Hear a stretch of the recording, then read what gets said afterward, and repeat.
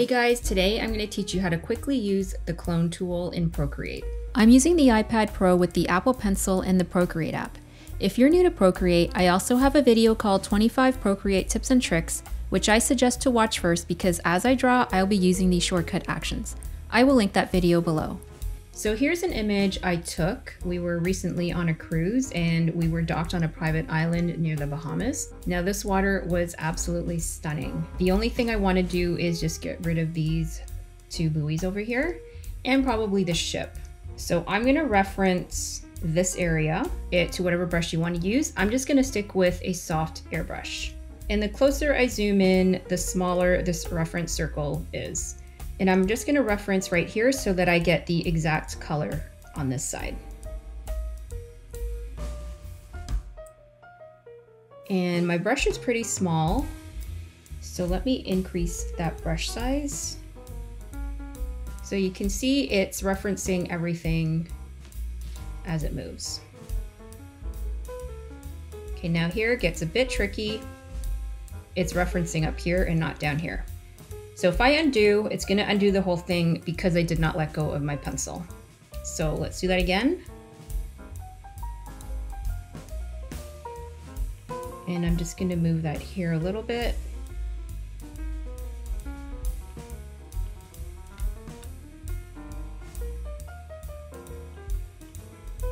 Okay, so now I want to reference down here.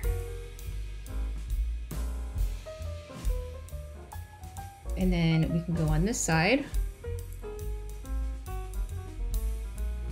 I'll reference on that side.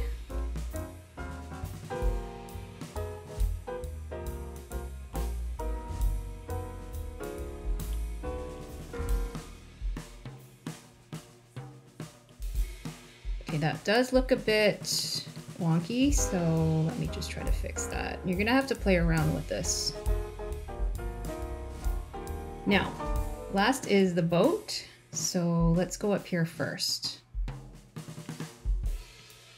Now you kind of want to get it right on.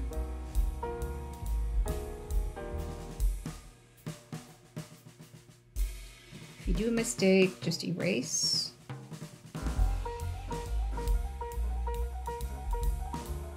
In here, you'll probably want to increase that brush size.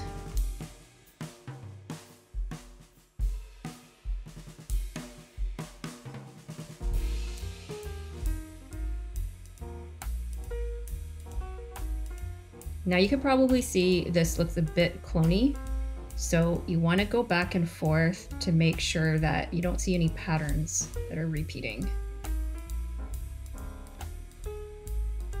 And just get rid of that shadow from the boat. So that's a simple way to do it. Of course, I can work on this a lot more just to kind of get rid of this hazy look here, but you get the drift. So hope this tutorial helps and happy photo editing. For more drawing tutorials and gadget reviews, be sure to subscribe to Draw with Marina.